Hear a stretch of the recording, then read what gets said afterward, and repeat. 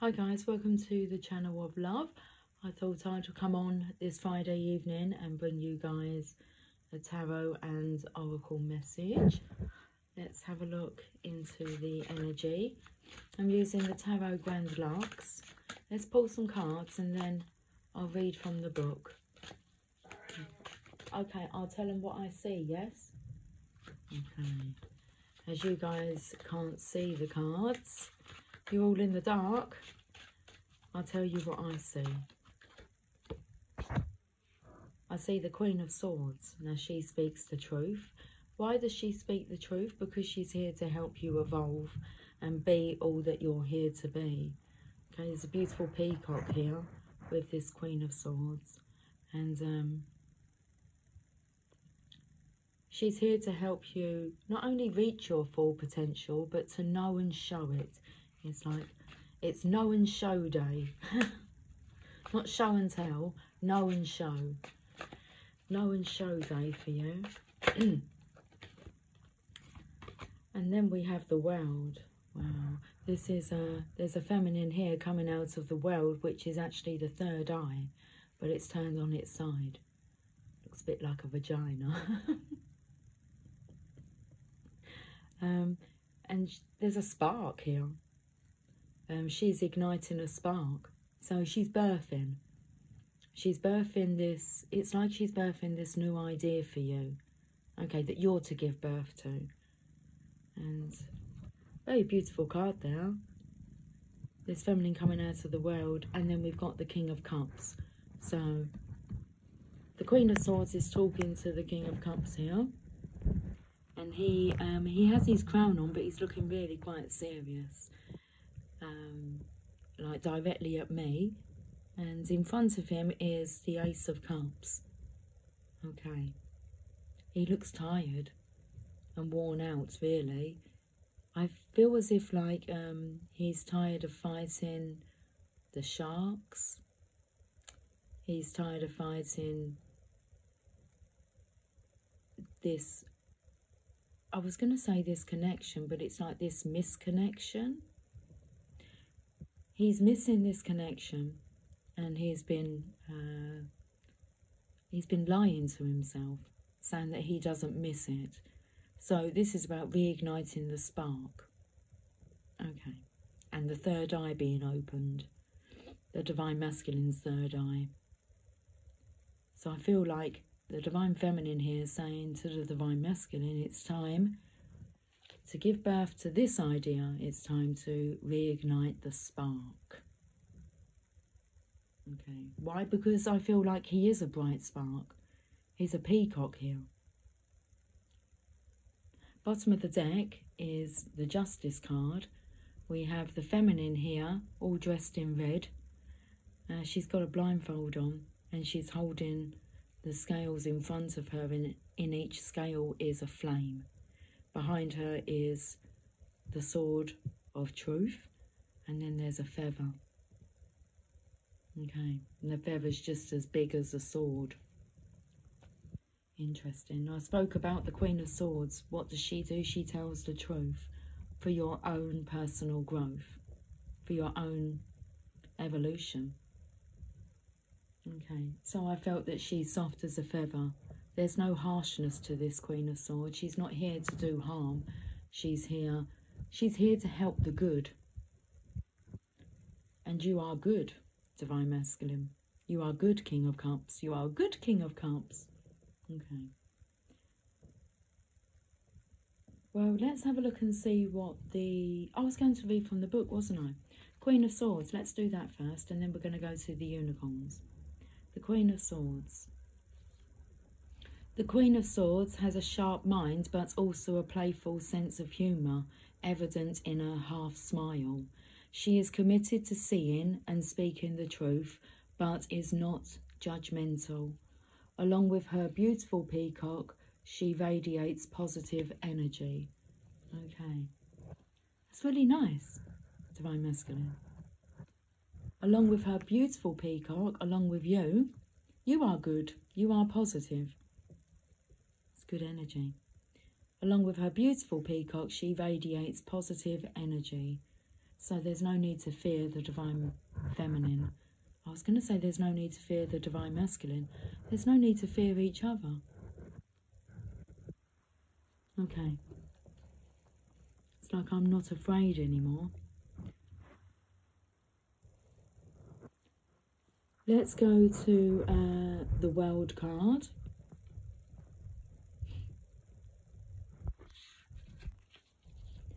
The World card signifies the integration of elements, the coming together of parts to form a whole. This card shows a galactic nebula. The stars, coalesce to form, I don't think I've said that word correctly, and Jasper is really having a gnaw on his paw here. The card shows a galactic nebula. The stars coalesce to form the traditional depicted shape of the yoni, which along with the golden earthly sphere serendipitously depicts an eye when the card is viewed on its side. The four evangelist figures, lion, bull, cherub and eagle, depicted in each corner, correspond to the four fixed signs of the zodiac: Leo, Taurus, Aquarius and Scorpio. Okay. King of Cups. It's like I want to apologise for my mispronunciations, because this King of Cups is a bright spark. He kind of knows the stuff that the Divine Feminine doesn't know, but then the Divine Feminine knows the stuff that he doesn't know. Okay, good pair to come together. Great knowledge there, combined. Let's go to the King of Cups here.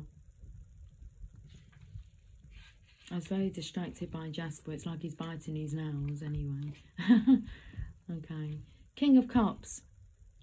You do look a bit tired, concerned, weary. The King of Cups reigns over the watery realm with the diplomacy and compassion, or with diplomacy and compassion. He leaves no doubts that he is in charge, but all who visit his realm are made to feel welcome and accepted. So all that visit his realm seem welcome and accepted.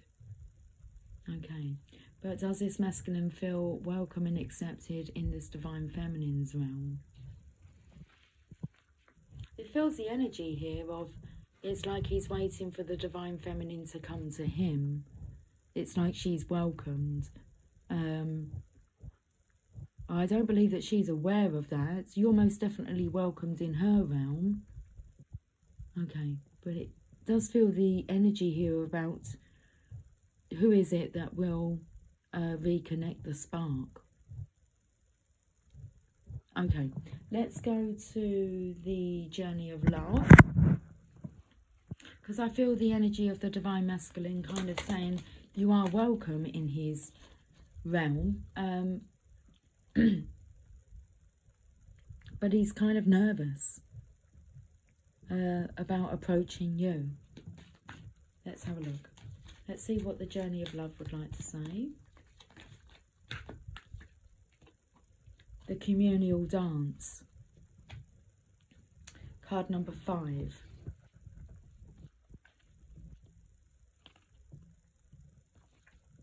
Lover, you have been alone too long. It's Jasper itching. When I said I'm not afraid anymore, it took me to Home Alone. So Kevin from Home Alone. I'm not afraid anymore. Lover, you have been alone too long. Your community calls you to surrender your isolation for this moment in time and instead join the cosmic conga line. I do feel they're talking to you, Divine Masculine. Okay, to join the Divine Feminine's line, her conga line.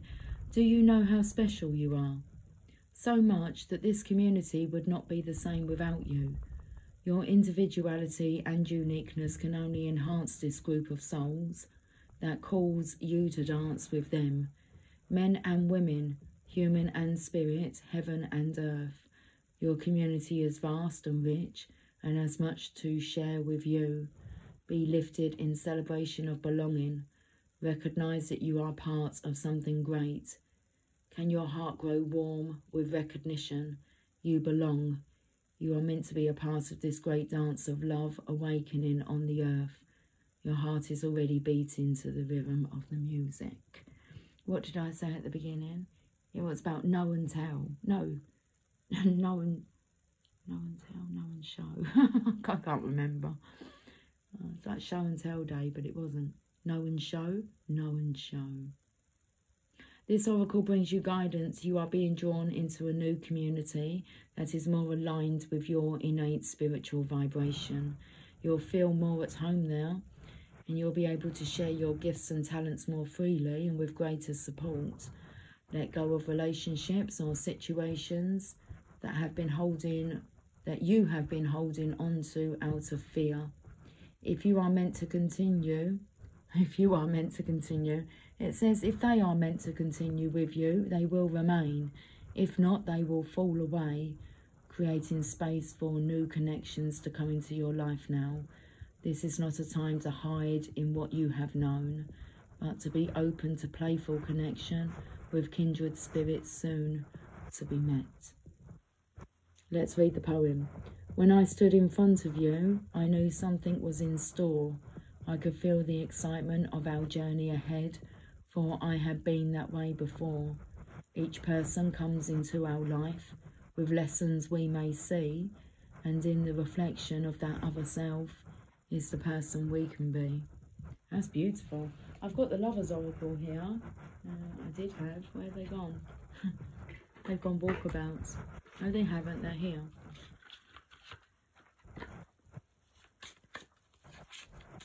Let's have a look at the message. Oh, we've got a couple of messages. The first one is, love is like a storm. It is fresh and cleansing. It is natural and essential. It is powerful and fulfilling, and nothing can get in its way. And then we have, if each time I thought of you were a flower, I could walk in my garden forever. I feel you're both vibing on the same vibe here. You're both in this very positive state of wanting each other, but a fear of approaching each other. Okay. It's like someone has to step up and step forward. Let's go to Rumi. We'll finish with a Rumi message and see what Rumi would like to say regarding this situation.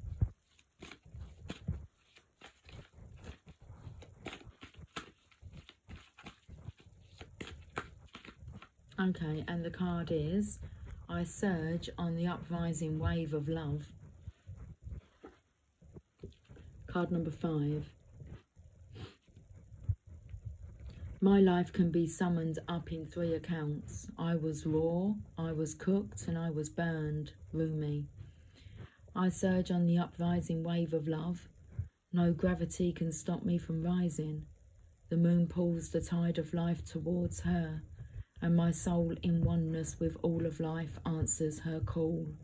A wave of love consumes me, and upwards I fly, flying through water to greet her shining body. Led by my heart, my wits are addled, and my mind becomes a blurry mess. And so I feel instead, feel the truth of her love, and the divine reflection she shines back at me from her radiant heart. Greater forces of planetary movements affect us all. We experience day and night through the interplay of the earth, sun and moon. This is a profound and obvious effect. The movements of the cosmos affect us deeply, body and soul. Some movements are perhaps less obvious in form, but are just as great, if not more so, in effect upon our spiritual growth and life experiences. You are going through a cycle, or very soon will be, by which you will be moved by forces greater than your own personal will. This is a karmic period, a time during which the movements of greater planetary bodies will have an impact upon the earth and humanity. This is the way of things, greater cycles affecting smaller ones. The smaller ones are not less important, but they do have to bow to the power of the great, in oneness with the magnificent unfolding divinity that is life itself. What we always have at our disposal is choice as to how we respond to these effective movements and cycles. The effect of this karmic cycle now unfolding in your life is to bring you into sweet surrender and awakening into greater love. What a delicious divine destiny. Okay, Jasp, so irritated.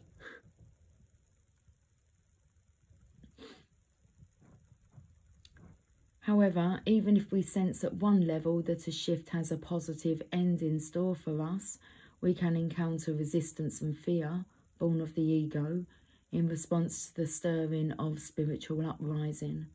We may quake in our holy body and wonder if everything is getting out of control and into some disorder. We will be right in our sense of imminent chaos. The disorder, however, is the ego perspective, because its range of vision is too small, too limited, to comprehend the greater workings of the planetary systems that move life towards love. That is as it should be. The teacup is not made to hold the ocean, just actually a cup of tea. But if we begin to imagine that the cup of tea is preferable to the ocean, simply because it is more containable, how much we miss out on. And how terrifying when we're actually thrown into the ocean and moved by it. Its sheer power, its wild force, and its passionate dance with the Moon Mother might have us fearing that we most certainly will die. Yet the only thing that is dying here and now is your grasp, your attempts at control. Why? Because your heart is more powerful than your fear, and it wants to live in total trust and surrender of the unfoldment of life's genius. It wants to let life happen to it. What a wise intention that is.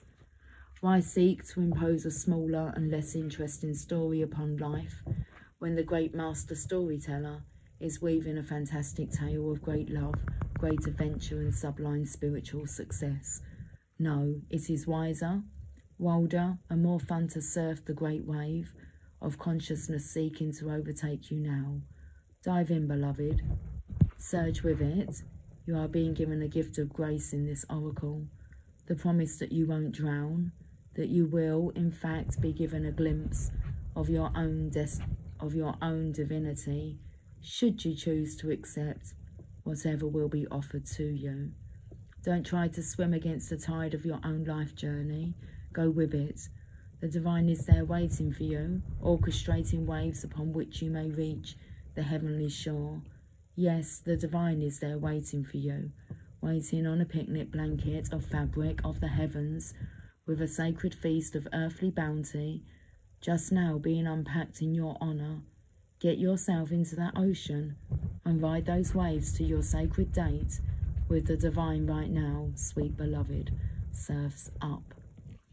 Okay, Jasp, I think enough's enough now.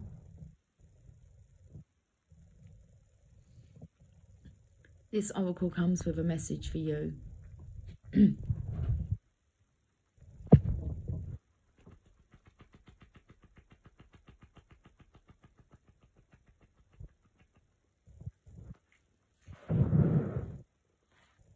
This oracle comes with a message for you. There are changes happening and they will be out of your control. This is because you are ready for accelerated life change. Rather than paddling, you'll be caught up in a wave and moved farther, faster. Let yourself surge on with the energy of what is happening, leading with your heart and just going with whatever unfolds. This will bring you the best fortune and open you up to the divine destiny that is your birthright this lifetime. And that, I think, is the end of your reading. Guys, I'll catch up with you soon. Until then, take care. Much love. Bye for now.